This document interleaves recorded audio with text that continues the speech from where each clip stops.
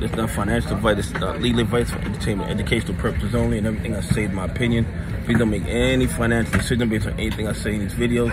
That being said, hit the like button, subscribe button, all that YouTube algorithm stuff so you get the videos I put them out, so you know I'm thinking, see how I'm analyzing the data.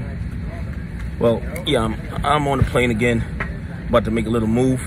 You know, if y'all watch my video, you know I stay flying a lot.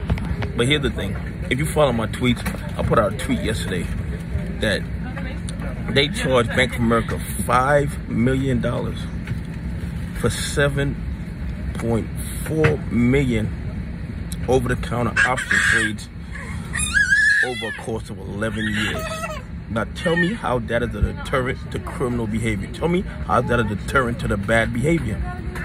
They got an 11-year run, 7.4 million instances of options over the counter,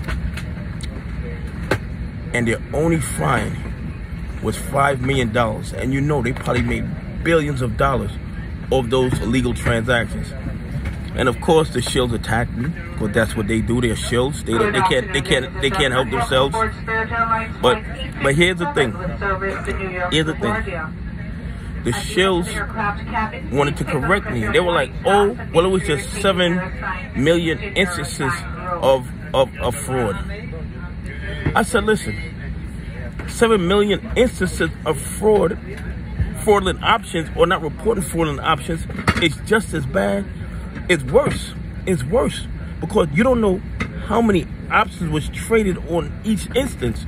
Was it 100 options each instance, which would make it 700 million different options? Was it 1,000 options each instance? The bottom line is this: the punishments that are put in place for these bad actors do not deter the bad behavior. And the fines that the SEC, FINRA, and all these other agencies take, it seems like just a cut of the profits, okay?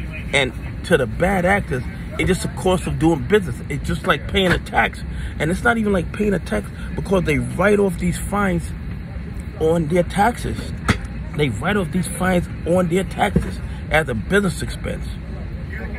The bottom line is this: until the government agencies start fining these actors like multiple times what they gain from their bad actions, and start charging them with criminal behavior, putting them in handcuffs, putting them in jail, that's the only way the fraudulent activity is going to stop. Anyway, hit the like button, subscribe button, on that YouTube algorithm. Tell me what you think about these guys stealing for 11 years, billions of dollars, and only getting a $5 million fine. Anyway, I appreciate y'all. You know with me. God bless.